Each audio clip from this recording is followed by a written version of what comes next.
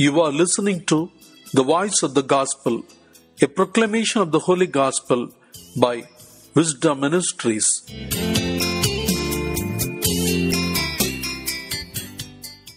January 30th, Saturday. Let's begin this day with the blessings of God. A reading from the Holy Gospel according to St. Mark chapter 4 verses 35 to 41. On the day when evening had come, he said to them, "Let's go across to the other side," and leaving the crowd behind. They took him with them in the boat, just as he was. Other boats were with him. A great windstorm arose, and the waves beat into the boat, so that the boat was already being swamped.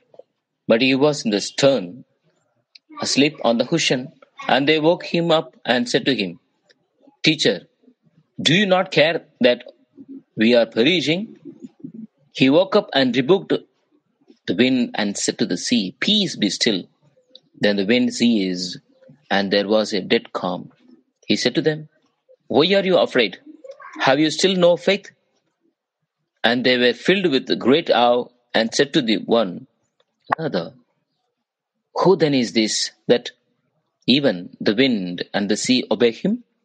The Gospel of the Lord. Praise you, Lord Jesus Christ.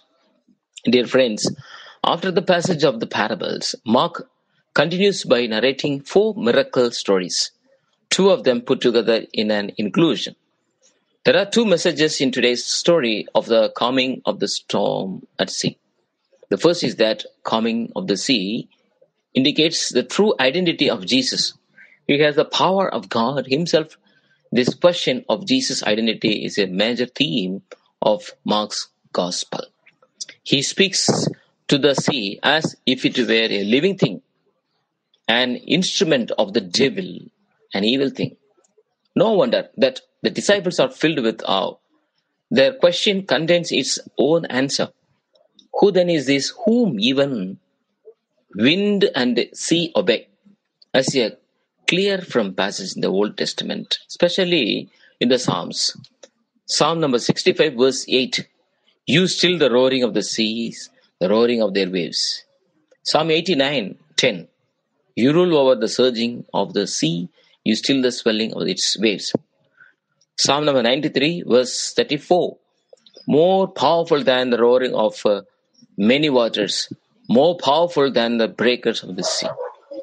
The second message lies in the symbolism underlying the whole story. It is a story of the early church. The boat represents the church community. The surrounding sea is the world. Jesus gets into the boat just as he was. That is, a man looking no different from his disciples. There were other boats too. That is, each other communities. Then a violent storm arises and waves threatened swam the boat and sink it. This is just what was happening to so many little communities surrounded by hostile elements, bent on wiping out the Christian church faith. Where was Jesus during all this? Asleep. Not in the least worried. The disciples scolded him.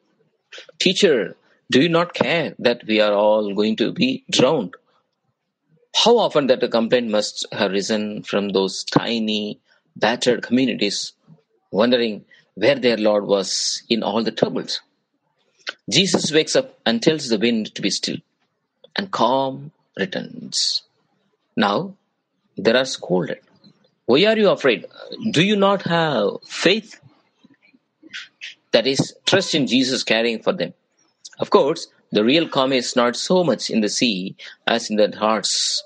When they realize that Jesus is not far away, he is not asleep or absent, but is with them all the time. Let's pray. For that inner peace that comes from knowing Jesus is always very close to us, no matter what may be going on in our lives. Amen. May God bless us.